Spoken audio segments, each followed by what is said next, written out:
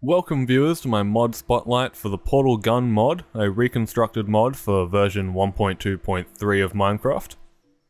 If you don't already know, this mod takes heavy inspiration from the Portal game, but since its origin has grown to be a lot more than just adding the Portal Gun into Minecraft. Now the Portal Gun allows for incredibly easy transportation. You can easily just put down a portal, go off and mine. As soon as you want to go back, just place down a portal on the wall you're on and you'll be instantly transported back home. Also, if you've got a spare one on hand, you can also use it as a weapon. There we go. It is rather effective. This mod can also be used to make quite clever puzzle maps. Using the portal gun to get across quite difficult gaps. Also, the middle click will actually zoom in, allowing you to get an easy lock on targets far in the distance. You just gotta remember, if you are making this kind of map, whoops, try that again. What the blazes? Let's try that one last time. Hopefully this works as a proper demonstration. There we go. You can get across massive gaps by using the momentum like so. Just remember that if you are a mod maker, there usually is, a map maker, there are usually an easier way to get across that your viewers and playtesters might just so happen to find. Now you might have been wondering how I did actually survive that drop from that massive height. That was because of these long fall boots that get added to the game. It's just crafted from 2 of the long fall boots. These ones aren't actually wearable.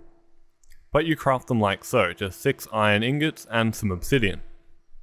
When worn, they don't really give much of a armor boost, but they will negate all fall damage. I better show you guys now that the generic portal gun is crafted like so: obsidian, diamond, ender pearl and iron, while the rest of these multicolored ones, because you can have more than one portal, or more than 2 portals open if you're using different colored guns, are just crafted by taking the regular one and adding a certain dye. Or bacon in the case of these ones. Now I better go over all the new items that came out in the last update. First off, we've got these aerial faceplates that you might remember from the game. When jumped on, they will propel you rather far, without the need for a portal system or anything like that. We also have these, high energy pellet launchers and high energy pellet catchers.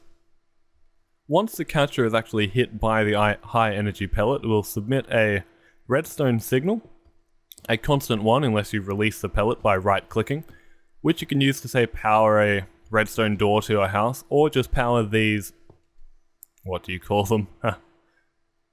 are the weighted companion cube vent and the weighted storage cube vent. So I'll just show you how this works. Place it down, right click. Nope, why aren't you working? My mistake, the first one does have to be redstone powered to actually fire the particle. Once it's let in, there's your redstone signal, and the cubes will drop out of the vent. And you can send the particle back rather easily just by right clicking. The redstone will stop or get sent back, and of course bounce straight back in. One very cool thing about this mod is that these aren't actually blocks. They won't take up any block IDs either. They actually are just cleverly coded items. Which means that when you're using the portal gun, if you press the G button, you can actually pick these up and left click to throw them. So you can use them in conjunction with, say, pressure plates and things like that to set up rather clever contraptions. Next up, we also have the electronic intelligence indicator blocks. What these do is basically just show you whether a redstone current is activated or not, which can be rather useful if your design is complicated. As you can see, they'll be crossed out now while the particle's not in it, and as soon as the redstone is activated, they change to a tick.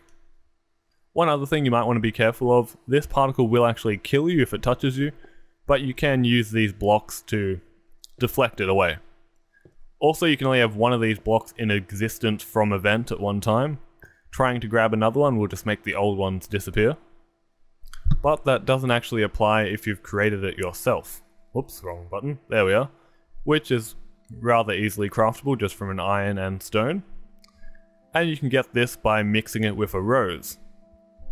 Also, if you have this inside your, I believe it's hotbar, it might be inventory, it will also heal you 1 heart every 5 seconds. Burning the companion cube will also give you a new disc. Combining two of them together will give you another one, which will play the Valve clips from the actual game. And you can also get the radio loop disc by smelting one of the companion cube's discs. Next up, we have the Emancipation Grid item. As you can see, you can place it as high and as far away as you want, it'll just make the grid larger. I believe the limit is 32 blocks, it might be 16 between each way. What it basically does is once you walk through it, it just deactivates your portals for you, which could be an important part of a map, or you might incorporate that into your house to make everything leave, maybe once you enter or once you exit. Next up, we have a rather clever block called the Portal Spawner. Once placed down on any kind of material, depending on what portal gun you have in your inventory, you can choose its color. I'm going to go red and yellow.